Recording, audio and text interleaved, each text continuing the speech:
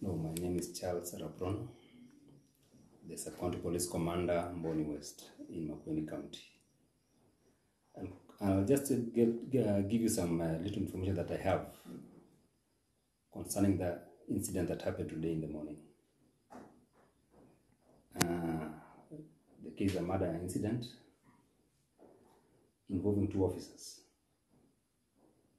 who are reporting off duty from the night duties at around 6:15, 6:30.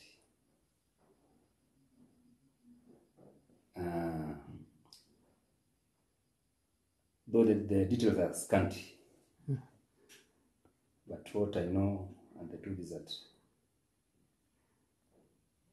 one was from a town, was deployed in town overnight for some duties,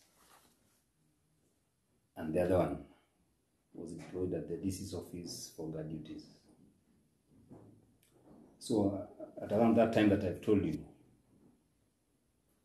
some officers from the nearby Mbooni police station overheard some loud bang, forcing them to attend to the bang because the bang was so loud. So the OCs and his officers visited the scene only to see a police officer based at APS headquarters at DC's office lying as if he was sleeping. On further scrutiny of the scene, they realized that he had been shot twice and was dead. Immediately they raised me. I happened to stay nearby, about 100 meters from the scene.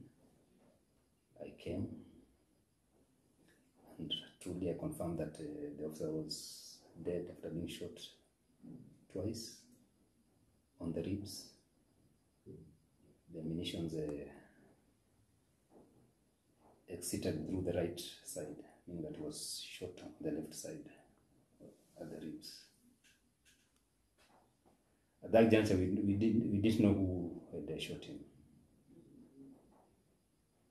While at the scene, I was called by an officer who was also on duty at Mbooni police station, alleging that an APS officer had surrendered to him, saying that he had shot his colleague.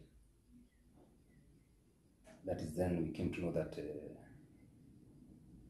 the officer who had shot the deceased one is a colleague. We did the necessary action. We placed him in cells pending further investigations. And then we took the body to Mbooni West Sub-County Referral Hospital, where the body is preserved. Right now the case is under investigations. I wouldn't like to reveal the name of the deceased officer or the accused one who shot his colleague dead because of jeopardizing the investigations, and also because you have not informed the next of kin. So with the time, we'll give you full information concerning the investigations. Right now, I have also held a meeting with my officers from Mbooni police station to talk to them about such issues, to refrain from such issues without first seeking a guidance and counseling, or even speaking their problems out, because our officers are accessible. They are free to come to us and maybe give guidance if they have problems. So far, that is what I have. Thank you.